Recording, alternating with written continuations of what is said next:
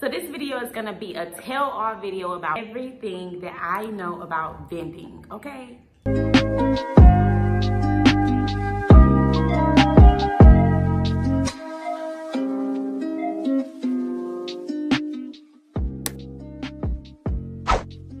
Hey y'all, what's up? It's your girl Iesha G or whatever, and welcome back to my channel. So I know it's been a while, and as you can probably see through the reflection behind me, I am sitting outside.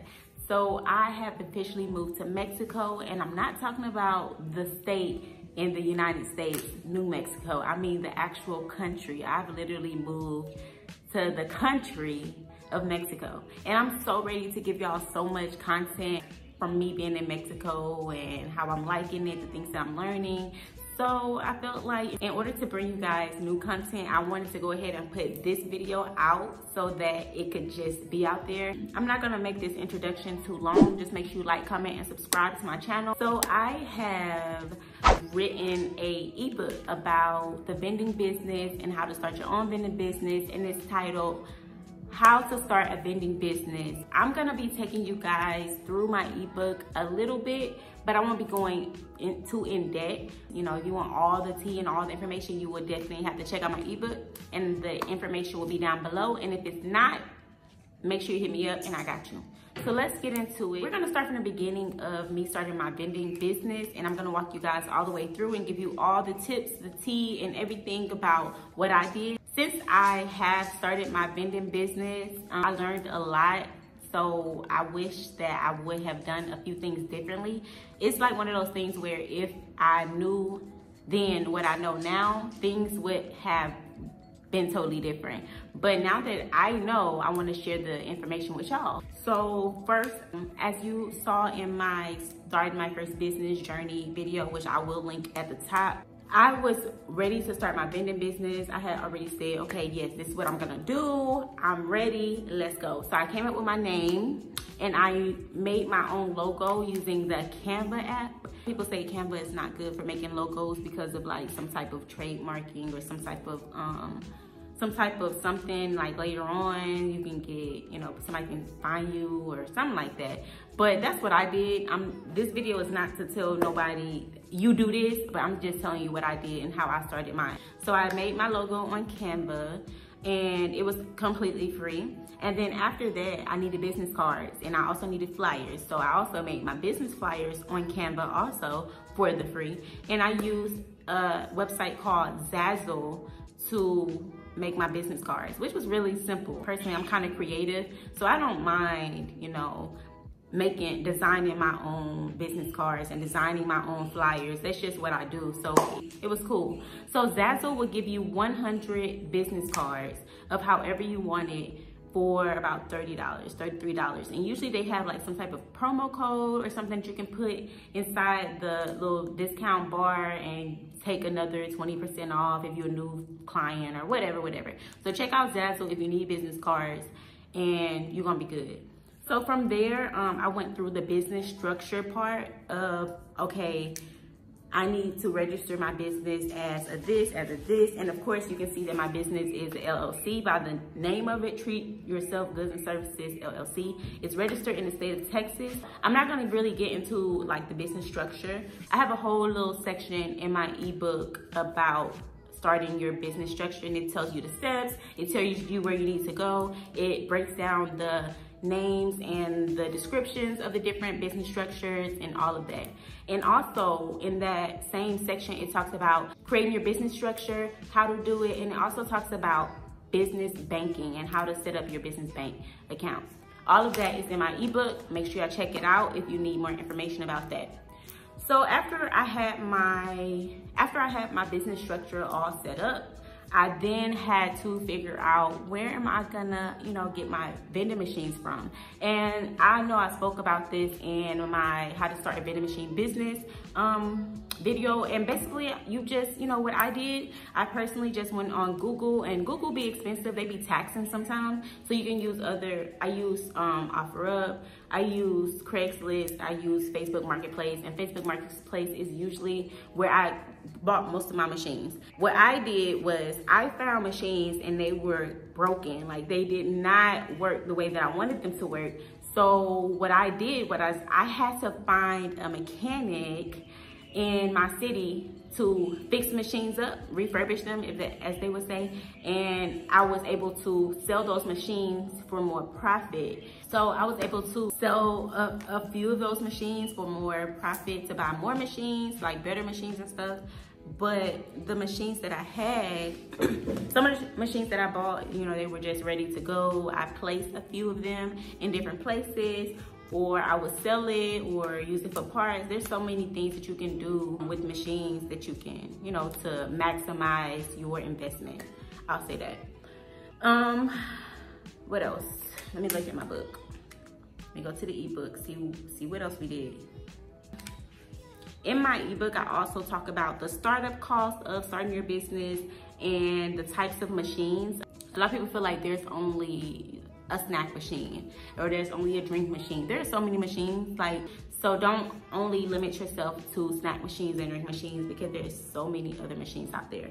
So when it comes to startup costs, this is one thing that I wish that I would have known in the beginning. If I was to do it all over again, I definitely would have done this differently.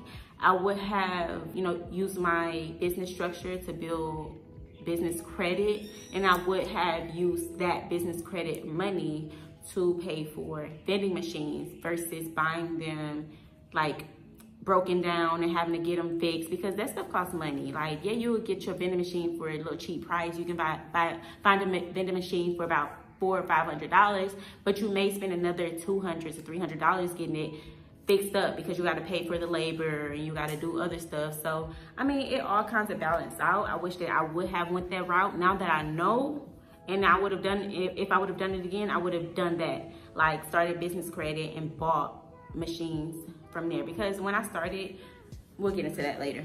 All right, so the next thing, see, this is what I was just about to talk about, card readers. When I first started, I was like, I want a machine with a card reader. I want one, you know, just because it looked cute. It's cute.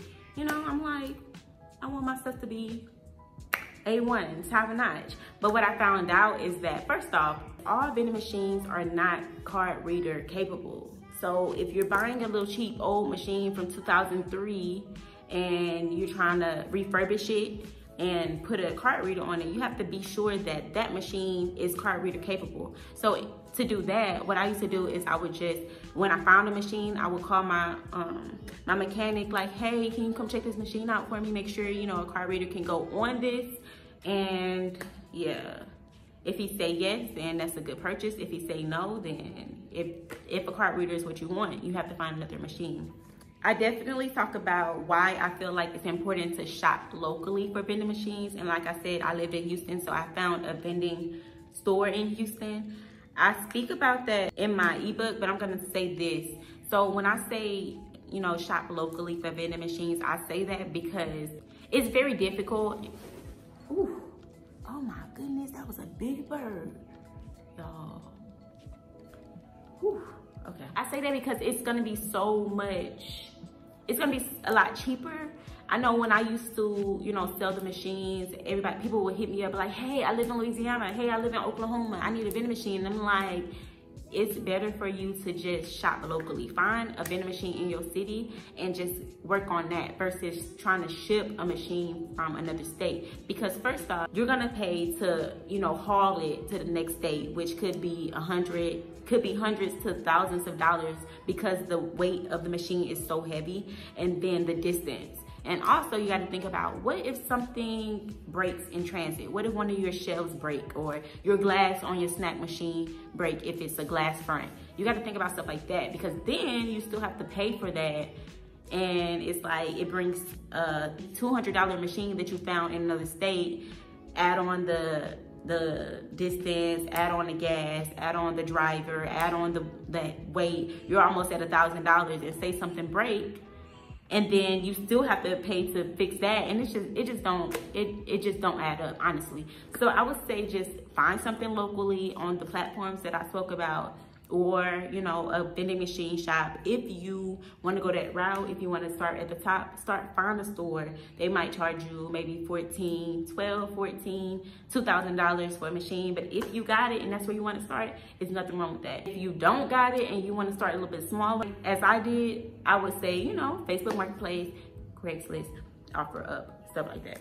All right, so moving along, I talk about different ways to secure your locations. A few things that you can do.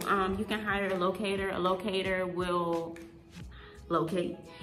She'll basically say, okay, I'll call around for you, or whatever, however they do it. I never used a locator, but it's a smart idea. I thought about it. I ain't gonna lie now. I just thought about it a few times. Cause I just feel like, shoot, if you already know the locations or you already got the connects, let me just hire you and put my machine somewhere. You feel me? One thing that I did do is I did buy a complete location. So my first full line location was bought as a complete location. So I got 2 machines, a snack machine and a drink machine. The machines were already functioning. They were already making money, They were already making money, but they were already able to make money and they were there. So I'm like, shoes. And it was at a truck stop. So I was like, okay, let me just try this out, which I'm glad I did, you know, let me just buy the whole location. And I did, it was fun, it was cool. So the best vending location, you want to look for high foot traffic locations, such as apartment complexes. I went to a few of those. I feel like they are always looking for vending machines, but you just have to be careful to put them in good location, like good areas, because what you don't want is to place your machine in an apartment complex and they tear your stuff up. And your machine don't work no more because somebody then kicked it, or the kids then like pushed it over or something. That's not what you want. So apartment complexes, beauty and barbershops, after school centers, hotel and motels, tire and automotive shops, gyms, office buildings, laundromats, truck/bus stops, recreation centers, which they're really good. Recreation center. If you can find a recreation center without a vending machine, try that for sure. Schools and retail store break rooms. Somebody actually told me about the retail store break room. She was like, she worked at a Dillard's or a Sears or something, and they didn't have no snacks and stuff, and they had to leave the building to go somewhere else. When it comes to vending, one thing you want to try to do is to solve the problem of whatever the problem is. So if they're like, man, we always got to leave the building to go get some food, that's perfect. That's a good way to promote your business to these business owners. Say, hey, you know, I know you don't want your employees to have to leave the building on break to go get food. They can just stay here with my vending machines right there. You know what I'm saying? Nah, but that's something you could do. And moving on, a lot of people always ask me, so what do I say when I go up to them? Like, what am I supposed to do? What am I supposed to say? I mean, I'm not gonna give you exactly what I put in the ebook. That's for you to find out. But I will say something like, hi, my name's Iesha. I'm the owner of blah, blah, blah, blah, blah. And I was, you know, interested in doing some business with you. I would love to sit down and talk to you about this, and how I can, that. Tell them what you're trying to do. Tell them who you are, what you represent, how you can help them out, how you can solve a problem. And maybe they say yes, maybe they say no, but don't worry, if they say no, it's okay. Once you've gotten the machines and you got the locations and you found somebody to say, oh yes, I'm so happy to have your machines in my business, you're like, okay, now I gotta pick up this big ass vending machine and I gotta move it to another place. How am I do that? You need to hire machine movers. There are specific companies that only move vending machines and big appliances like refrigerators and stuff like that. That's who you want to talk to because they have what you need. In my ebook, I do give you a few pictures of if you want to try to move the machine yourself, some of the tools that you would need to do that. But I definitely would say do your research before you try to move some machines, because I even did a YouTube video and said, oh, this is how you move machines, y'all. After that video, my back was hurting, my legs was hurting, and I learned. I was like, yeah, this ain't it, okay? So my way was to just find machine movers and just have them move it for me, because it was just so much easier. And I'm just like, $70, $80 is nothing compared to my back being hurt for 2 and 3 days. So I'm like, let me just go ahead and pay them move my machines to where they need to move them to. But the thing about it is you always want to keep your contacts, because just because you know, found this guy this time, he might be busy next time. So you got to build up your roster. To find vending machine movers, usually it's kind of simple and kind of easy. Sometimes they just reach out to you. But if you are looking for somebody and you can't find them, I would definitely say just go to where I look for everything else at, Instagram or Facebook Marketplace. Usually where the vending machines are in the Facebook Marketplace world, there are people who's like, oh, I can, you know, move your machines for you type stuff. And you just click on a little ad, contact them, and that's how I found mine. And some of them actually, you know, reached out to me. So either way, you definitely gonna need a machine mover, because those machines are heavy. Who about to do that by themselves? Don't try it, don't. All right, so I also speak about insurance, having insurance for your vending machine business. I won't go too much into that, but that is a section in my ebook if you're interested in the insurance part. I did a little research and this is what I came up with. So I hope you guys check that out. And then next, location versus machine. Which one should you do first? Should you buy the location? Should you buy the machine? And then I talk about pricing the products and choosing the best products, and that's about it. So let's talk about those things a little bit, and then we're just gonna cut this video off. So when it comes to buying the products that you need and pricing them the way that they should be priced, I say just, you know, that's something that you will have to do on your own, because you have to know where your location is, what type of customers your vending machine will have, and, you know, you gotta kind of know about them. You gotta know your target audience. I know a lot of people probably in business, they always hear the target audience, but that's just something you have to do. For example, like I bought vending machines that were already in location, and in this location, it was a truck stop. And so it didn't click to me until after I was selling that location that I should have done that location so much differently.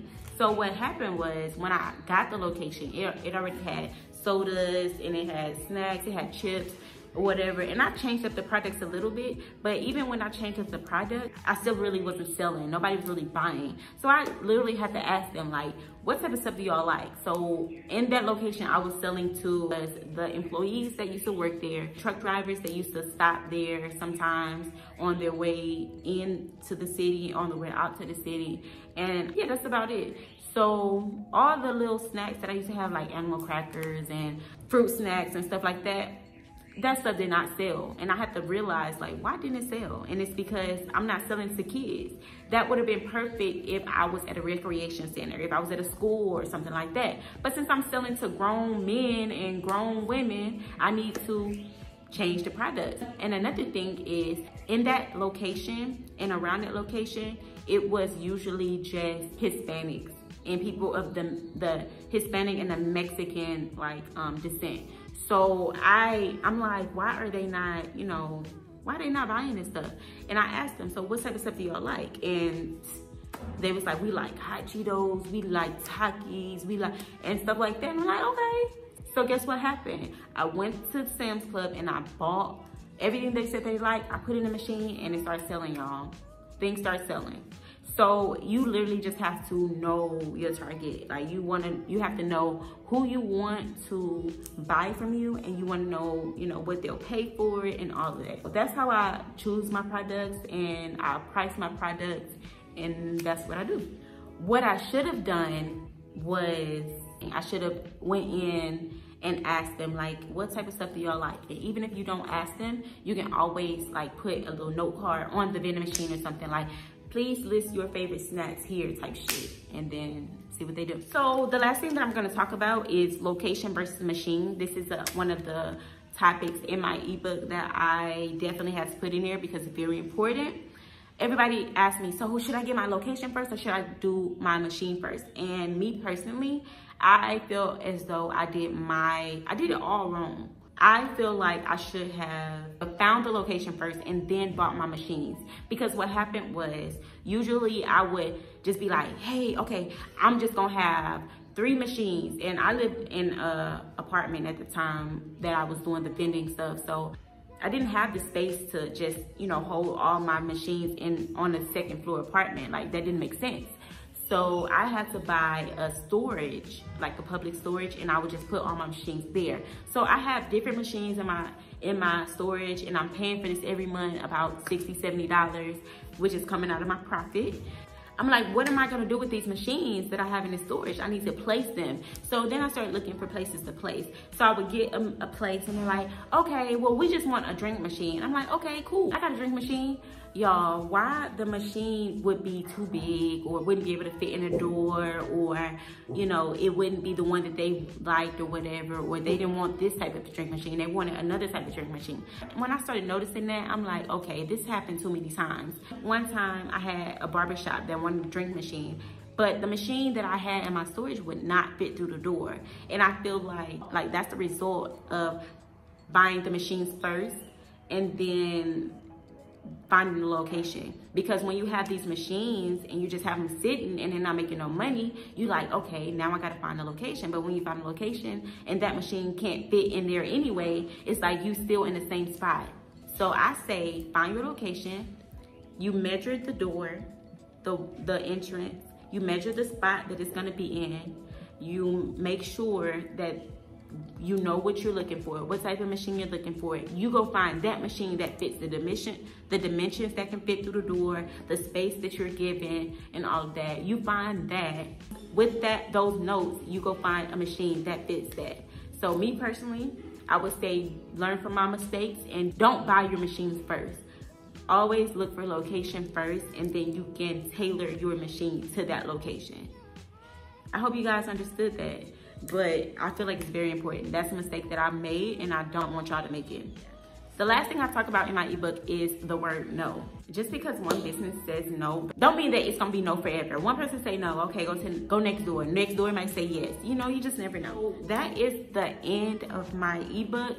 This is definitely a good investment. When I started my vending machine business, I bought an ebook. That ebook really, really helped me. It kind of taught me everything that I knew. So I know that my ebook can definitely help you out. If you're interested, make sure you hit me up for it. And with that being said, I'm gonna go ahead and end this video now. I appreciate all the support that I got when I was doing the vending business. But I feel like now, especially because I've moved to another country, it's time for me to start putting out different types of content. I never started my YouTube channel for vending videos. I did start my YouTube channel to show what I'm doing in my life. And at that time, I was doing vending every day, so it just made sense. But now that I'm not doing vending, I want to start showing y'all what I be up to, because I don't feel like I should be restricted to just vending videos. I will hope that you guys will stick around and, you know, still enjoy my videos, enjoy my content, because I appreciate everything. Y'all been rocking with me for a while, you know, and the numbers show it. So this video was a big thank you to everybody who's been rocking with my vending videos for a long time. I hope that you learned something, and I hope that I answered some questions that you had. If you have any more questions, make sure you leave those below in the comment section.